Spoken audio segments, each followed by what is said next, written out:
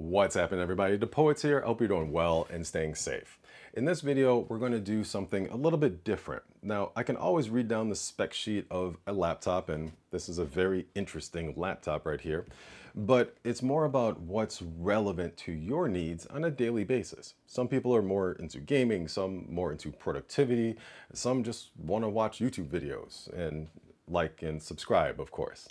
So this is a very interesting device. AMD did sponsor this video, and this gives me the opportunity to actually take some time to review the features of this and how it may be relevant or not relevant to your daily needs.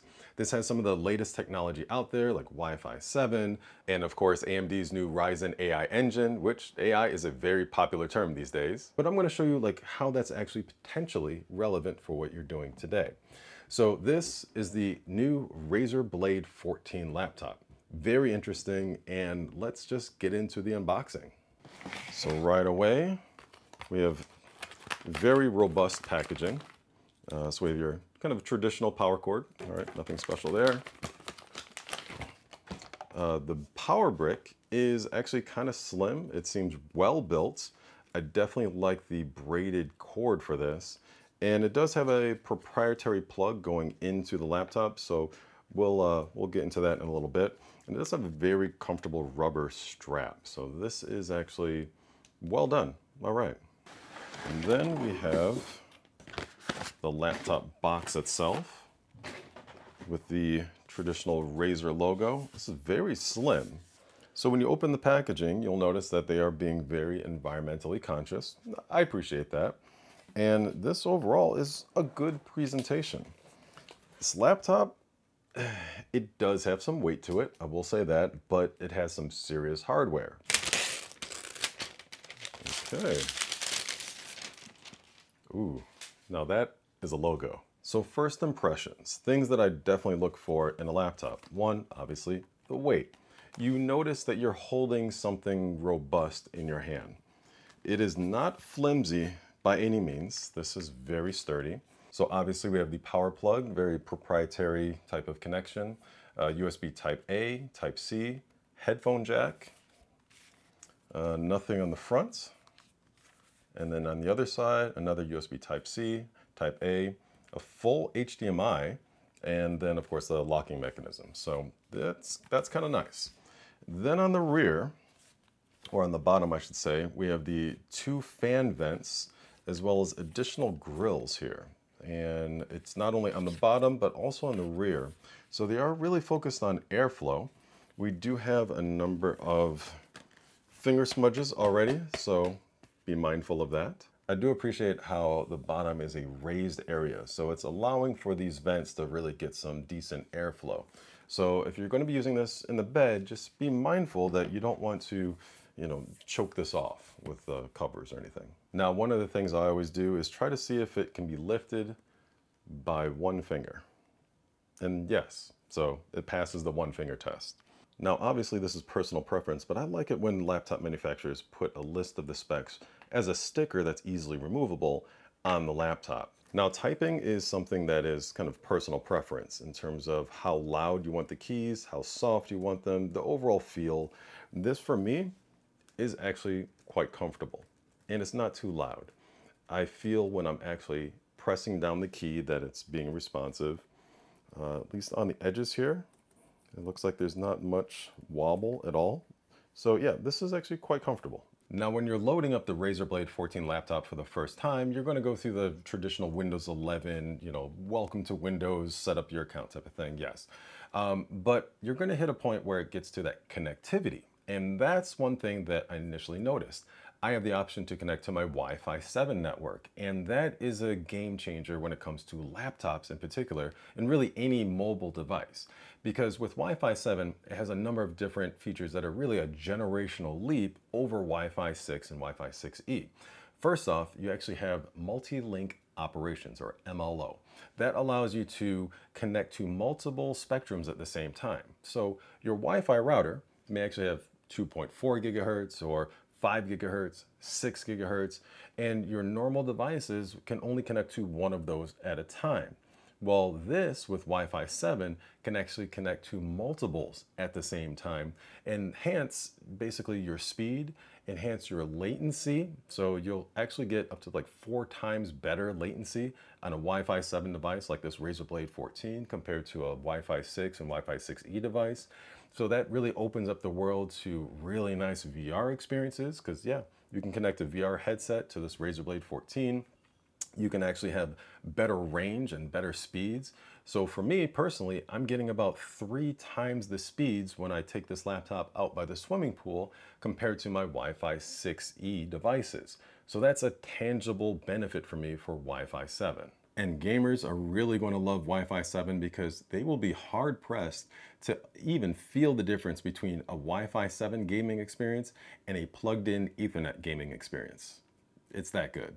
With the Wi-Fi 7 capabilities of the Razer Blade 14 laptop, I'm actually hitting some wonderful speeds. So basically I'm downloading a 142 gigabyte game in like less than 20 minutes. The display is quite brilliant, and when you go to the settings for the display, you'll see that it's 2560 by 1600 at 240 Hertz, as well as being 10-bit, which is wonderful for video editors and photo editors. And then when it comes to the refresh rate, you have an option for 240 Hertz or 60 Hertz. This laptop is already going to get roughly 10 hours of battery life, depending on how you're using it, of course. And when it's at 60 Hertz, that's perfectly fine for, say, reading text, watching movies, videos. Typically, you won't see anything over 30 FPS or 60 FPS on like YouTube. But when it comes to gaming, now that's where you're going to want that 240 Hertz. Of course, it depends on the game that you're actually playing. So first-person shooters tend to be very fast-paced, and you're going to want to see everything very clearly as it's shooting across the screen. So that's where the 240 Hertz number comes to play. If you try to play some very fast-paced games at 60 Hertz, you're going to get a lot of kind of blurring effects, and it may be a little more difficult. You definitely will see the difference side by side, 60 Hertz versus 240 Hertz while gaming. Now, when you go to the Razer website, link in my profile and the description of this video, you're going to see that you can customize some of the features of this laptop. This device in particular does have the AMD Ryzen 9 8945HS with the integrated Radeon 780M graphics. So that's going to be very beneficial in certain instances. Now, the CPU is 8 cores, 16 threads, so plenty of multitasking capabilities, and it's got a fairly high clock speed of 5.3 gigahertz. Now, when it comes to the memory, this is really cool because it does have 32 gigs of DDR5 RAM, and it's clocked at 5600 megatransfers. So what does that all actually mean to you? So when you have 32 gigs of RAM, that's going to allow you to have more things in that very fast memory area of this laptop. So as you're doing multiple things at the same time, maybe editing a video, watching a movie, playing a game, this is all going to be in that very fast area and not in the slower storage area, which actually this has very fast storage. But you don't necessarily want to be running applications from storage. You want it to go into your memory. Now, this does have a very fast and very robust CPU, the Ryzen 9 8945HS. Basically, 8 cores, 16 threads. So some applications, they only use one single core, and this does have a high clock speed, so you're going to get great performance of that.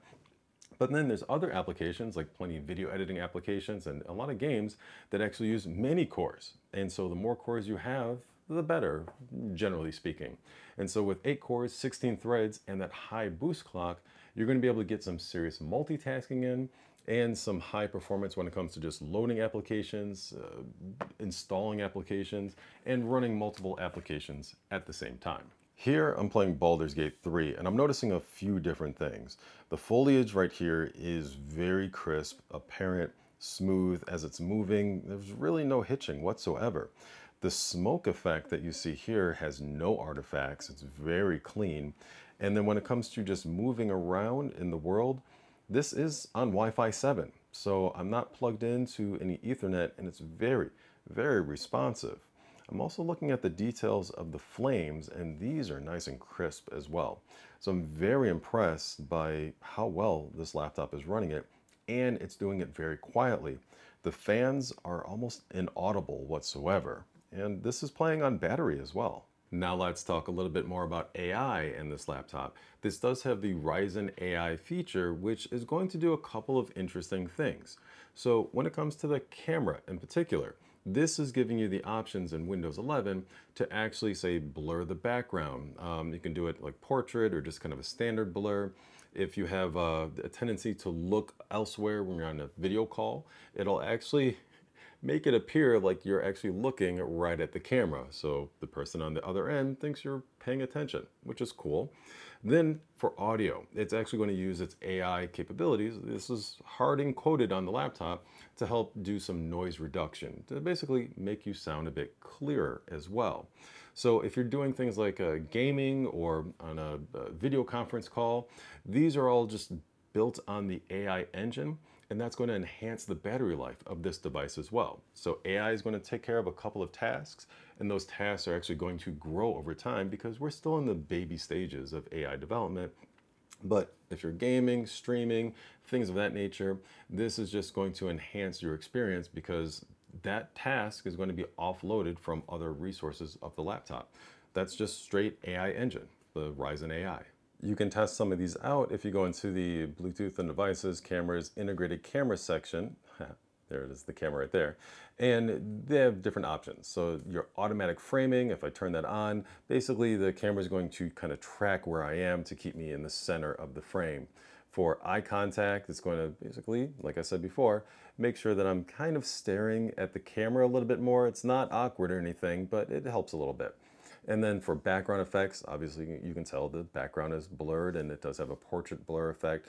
So this is all based on the AI engine. One thing I should definitely mention is that even though this laptop has plenty of I/O or input-output ports like USB Type-C, USB Type-A, the HDMI, they did also send me this, their USB-C dock, and this has a number of interesting features. It does have an Ethernet port on here. It does have micro SD and SD card reader, more Type-A and Type-C slots. So this is kind of cool, even audio. So if you happen to be one of the select few that actually needs more ports than what this offers, this is a nice option. And it's conveniently called the Razer USB-C dock. Now we've covered a number of things on this Razer Blade 14 laptop.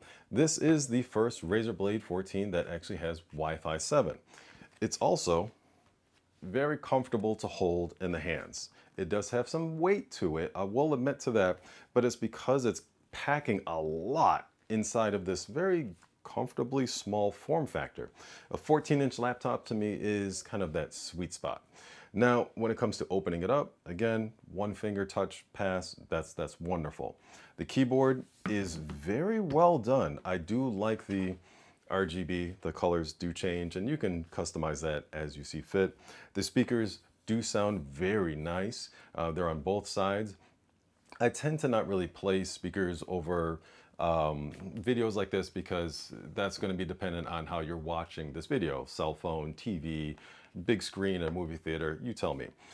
But when it comes to this, the bottom, a little bit of a fingerprint magnet, and so is the top as well. But there's going to be plenty of airflow, which is very key for a laptop of this nature, because this does have a very robust GPU, CPU, so you need to keep those nice and cool. And the cooler they are, the quieter this actually will be. I was very surprised by how quiet this was while playing a game at full resolution.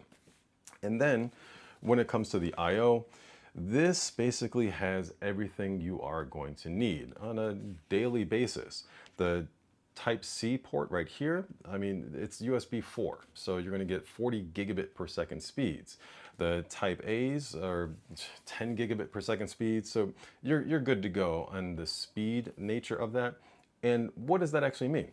That means that if you have very large files you need to pull off of this or put onto this, it's going to take you a lot less time. When it comes to the CPU of this, it's top tier. So you're not going to have to worry about too much, hey, when is this going to be obsolete? This type of CPU, the AMD Ryzen 9 8945HS, is going to be relevant for years to come. And with its integrated AI engine, this is also going to help offload a lot of those normal tasks that the GPU and CPU may actually have to work hard on. And it's going to improve the battery life for that. Plus, as more software developers actually integrate AI into their software platforms. Like I mentioned before, Adobe and DaVinci Resolve, they're doing that for video editing, photo editing. This is going to be even more of a value for this style of laptop as well. And my last observation, I always save this for last, is what is the true build quality of this? Because after you're using this for a while, I want to know, is the screen wobbling while I'm typing? Or if I'm doing stuff on the table, is the screen moving back and forth excessively? That can be really annoying. This so far has been a pleasure. It's solid. It's not wobbly at all. And when I'm typing on here, there's no like indentation into the laptop itself. It's just a good experience. So I like that overall. And then of course, this build quality is solid. You're not going to get any weird creaking or, yeah, it's not like a cheap plastic material by any means. So overall, I'm impressed by the Razer Blade 14 and this AMD Ryzen 9 8945HS processor. If you're watching some of my social media content before, I actually covered that CPU by AMD, just several weeks ago because I was very impressed. So you can actually see some of my write-ups on that. But now being able to use it firsthand and not just kind of seeing what the talking points were actually on a web call by AMD, yeah, they followed through on everything that they were actually saying. So thank you again, AMD, for actually sponsoring this video and allowing me to go over these key points of this new processor, the AI engine that's included in it, and the overall build quality of this Razer Blade 14 laptop. So thank you very much, everybody, for watching this video. If you do like this kind of more realistic style of first take / review, feel free to hit the subscribe button, hit the like button, and I always love it when people share my videos as well. So thank you very much, and I will see you in the next one. Peace out.